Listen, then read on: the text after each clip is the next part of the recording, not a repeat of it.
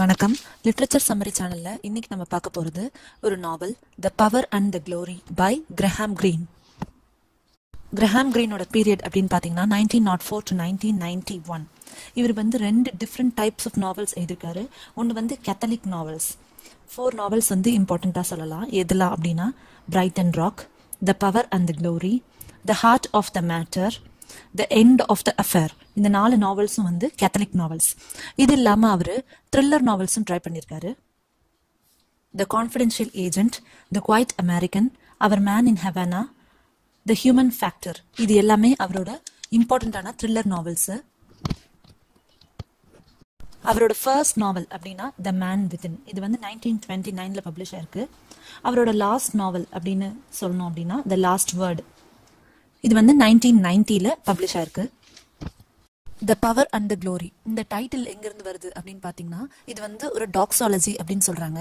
அதாவது ஒரு லார்டோட ப்ரேயர் சொல்லும்போது கேத்தலிக் ப்ரேயரில் எண்டில் வரக்கூடிய வார்த்தைகள் தான் the power and the glory. இதை ஃபர்ஸ்ட் யூஎஸ்ல பப்ளிஷ் பண்ணும்போது த லேப்ரண்டைன் வேஸ் அப்படின்ற பேரில் பப்ளிஷ் பண்ணியிருக்கிறாங்க. இந்த நாவல் நடக்கிற பிளேஸ் வந்து மெக்சிகன் ஸ்டேட்டு. அதில் ஸ்பெசிஃபிக்காக டபாஸ்கோ அப்படின்ற இடத்துல இந்த நாவல் நடக்கிற மாதிரி இருக்குது. அப்புறம் இதோட டைம் எப்போ வந்து நடக்குது அப்படின்னா 1930s நடக்குது. இதோட செட்டிங் என்ன அப்படின்னு பார்த்தீங்கன்னா மெக்சிகன் கவர்மெண்ட் வந்து கிறிஸ்டியானிட்டியை வந்து சப்ரஸ் பண்ண ட்ரை பண்ணிட்டு இருக்கிறாங்க. அவங்க வந்து கேத்தாலிசிசம் வந்து அவுட்லா பண்ணுறாங்க. கிறிஸ்டியானிட்டியே வந்து மெக்சிகோவில் இருக்கக்கூடாது அப்படின்னு சொல்லி அவங்க நினைக்கிறாங்க. இது வந்து ஸ்ட்ரிக்டாக ஃபாலோ பண்ணுறாங்க. இதுதான் இந்த கதையோட செட்டிங். இந்த நாவல் the power and the glory வந்து 1940 வந்து பப்ளிஷ் ஆயிருக்கு. இதை தழுவி ஒரு ஃபிலிமும் வந்திருக்கு. அந்த ஃபிலிமோட பேரு த ஃபியூஜிட்டிவ். அந்த ஃபிலிம் வந்து 1947 ரிலீஸ் ஆயிருக்கு. கிறிஸ்டியானிட்டியே இருக்கக்கூடாது அப்படின்னு நினைக்கிற இந்த மெக்சிகன் ஸ்டேட்ல ஒரு ப்ரீஸ்டோட கதை தான் the power and the glory. இப்போ வாங்க இந்த கதையோட முக்கியமான கேரக்டர்ஸ்லாம் யார் யாருன்னு பார்க்கலாம். த ப்ரீஸ்ட், அவர் தான் ஃபர்ஸ்ட் கேரக்டர். அப்புறம் த லெஃப்டினன்ட், அவர் வந்து இந்த நாவலோட ஆன்டகனிஸ்ட். கிறிஸ்டியானிட்டி இருக்கக்கூடாது மெக்சிகன் ஸ்டேட்ல அப்படின்ற லாவை வந்து அவர் தான் ஸ்ட்ரிக்டா ஃபாலோ பண்ணிட்டு இருக்கிறாரு. அடுத்தது த மெஸ்டிசோ. ப்ரீஸ்ட் வந்து மீட் பண்ற ஒரு கேரக்டர் தான் இந்த மெஸ்டிசோ. இவர் வந்து ப்ரீஸ்டுக்கு துரோகம் பண்றாரு. இவரே வந்து ட்ரைட்டரா இருக்கிறாரு. அப்புறம் மரியா பிரிகெட்டா, இவங்க 2 பேரும் ஒரு முக்கியமான கேரக்டர்ஸ். மிஸ்டர் டென்ச் அப்படின்னு ஒரு டென்டிஸ்ட் இருக்கிறாங்க. இவங்களாம் தான் இந்த நாவலோட இம்பார்ட்டன்டான கேரக்டர்ஸ். இந்த கதை எப்படி ஆரம்பிக்குதுன்னா லோக்கல் டென்டிஸ்டான மிஸ்டர் டென்ச் வந்து லேண்டிங் ஸ்டேஜுக்கு போறாரு. லேண்டிங் ஸ்டேஜ் கப்பல் வந்து நிறுத்திட்டு போற இடம். அங்க வந்து இவர் நைட்ரஜன் கலெக்ட் பண்றதுக்காக போறாரு. அங்க ஒரு ஸ்ட்ரேஞ்சரை வந்து மீட் பண்றாரு. அவர் வந்து ஃப்ரெண்ட் ஆகுறாங்க 2 பேரும். அப்போ ஒரு பையன் வந்து டோர் நாக் பண்ணி எங்க அம்மாவுக்கு ரொம்ப உடம்பு சரியாம இருக்கு, நீங்க தான் டாக்டர் வந்து காப்பாத்துங்க அப்படின்னு சொல்லி மிஸ்டர் டென்ச்சை கேட்கறான். மிஸ்டர் டென்ச் நான் வந்து ஒரு டென்டிஸ்ட் தான், என்னால எப்படி காப்பாற்ற முடியும் அப்படின்னு சொல்றாரு. எங்க அம்மா ரொம்ப உடம்பு முடியாம இருக்காங்க, நீங்க வந்தே ஆகணும் அப்படின்னு சொல்லி அந்த பையன் ரொம்ப அடம் பிடிக்கிறான். கொஞ்ச நேரத்துல போய் இந்த டென்ச் வந்து என்ன ஆகுது அப்படின்னு பாக்குறாரு. அந்த ஸ்ட்ரேஞ்சரையும் காணோம், அவங்க இவர் கலெக்ட் பண்ண வச்சிருந்த நைட்ரஜனையும் காணோம். இந்த ஸ்ட்ரேஞ்சர் வந்து இந்த பாயோட போயிடுறாரு. இந்த ஸ்ட்ரேஞ்சர் போற வழியில ரொம்ப ஃபீல் பண்றாரு. இவர் வந்து ஆக்சுவலா ஒரு ப்ரீஸ்ட். மெக்சிகன் ஸ்டேட்ல கிறிஸ்டியானிட்டியே வந்து அவுட்லா பண்ணிடுறாங்க.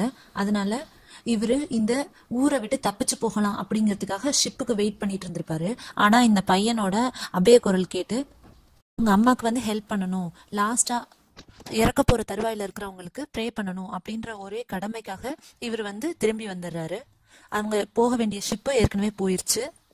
அந்த ஊர்ல கிறிஸ்டியானிட்டி பிராக்டிஸ் பண்ணாலோ இல்ல இவரு ப்ரீஸ்ட் அப்படிங்கிறது இவங்களுக்கு அந்த லெப்டினன்ட் அங்க இருக்கிற கவர்மெண்ட்டுக்கு தெரிஞ்சாலோ இவர் கண்டிப்பா வந்து இறந்துருவாரு. அது தெரிஞ்சுமே அவர் வந்து ரிஸ்க் எடுத்து திரும்ப போறாரு.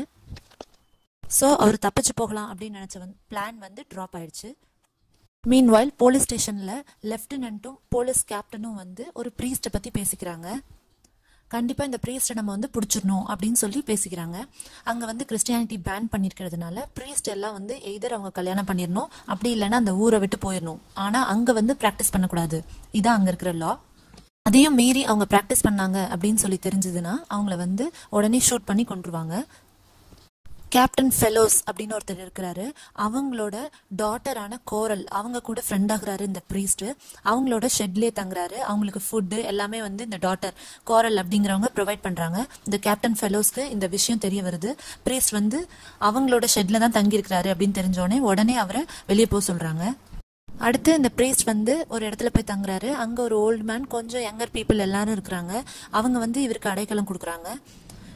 இந்த பிரீஸ்ட் கிட்ட எல்லாரும் வந்து கன்ஃபெஷன், பாவ மன்னிப்பெல்லாம் கேட்குறாங்க. இந்த பிரீஸ்ட் அதெல்லாம் வந்து அக்செப்ட் பண்ணிக்கிறாரு.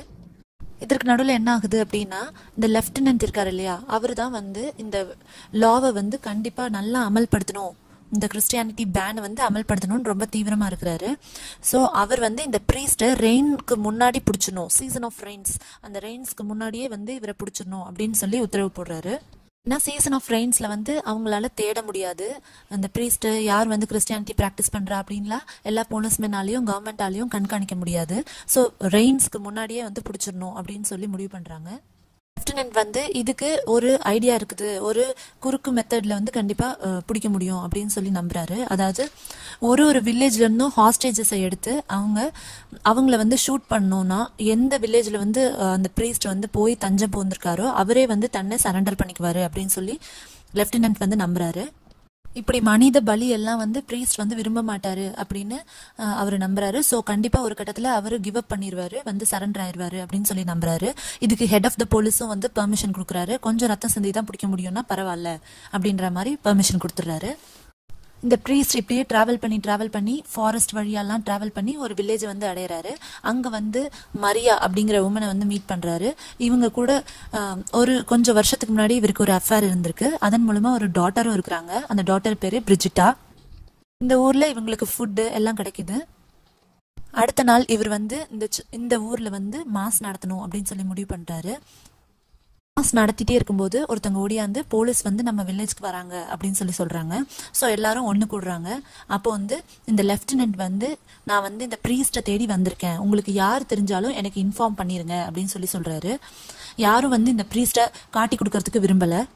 லெஃப்டினன்ட் வந்து அவரோட இனிஷியல் ஐடியா படி ஒரு ஹாஸ்டேஜை பிடிச்சிட்டு போயிடுறாரு. பிடிச்சிட்டு போற வரலையும் இவங்க எல்லாம் வில்லேஜர்ஸ் எல்லாம் எதுவும் சொல்லலை. ஆனால் இது வந்து தொடரக்கூடாது, இவங்களோட வில்லேஜுக்கு பிரச்சனை வரக்கூடாதுன்றதுனால இந்த ப்ரீஸ்ட் வந்து உடனே வெளியேற சொல்றாங்க அந்த வில்லேஜர்ஸ் எல்லாம். ஸோ ப்ரீஸ்ட் வந்து அங்கேருந்து வெளியேறாரு. அடுத்து இந்த ப்ரீஸ்ட் வந்து கார்மன் அப்படின்ற வில்லேஜுக்கு போயிடலாம் அப்படின்னு சொல்லி நினைக்கிறாரு. ஸோ இவரோட ஜேர்னியை கார்மனுக்கு ஆரம்பிக்கிறாரு. ஆனால் வழியில் வந்து ஒருத்தனை பார்க்குறாரு, த மெஸ்டிசோ அப்படின்னு எல்லாரும் இவரை சொல்கிறாங்க. இவன் வந்து ஒரு ட்ரைட்டர் அப்படின்றது இந்த ப்ரீஸ்ட்டுக்கு மனசுக்குள்ளே தோணிட்டே இருக்கு. எந்த நேரம் வேணாலும் இவன் நம்மளை காட்டி கொடுப்பான் அப்படின்னு சொல்லி இந்த ப்ரீஸ்ட் நினைக்கிறாரு. அதனால அவன்கிட்ட ரொம்ப கேர்ஃபுல்லாகவே தான் பதில் சொல்லிட்டு இருக்கிறாரு. அவர் ப்ரீஸ்ட் இல்லை அப்படின்றதும் தெளிவாக அவர் சொல்லிட்டே இருக்கிறாரு. இவனை எப்படியாவது ஒரு இடத்துல டிச் பண்ணிட்டு நாம போயிடணும் அப்படின்னு சொல்லி அவர் ட்ரை பண்றாரு.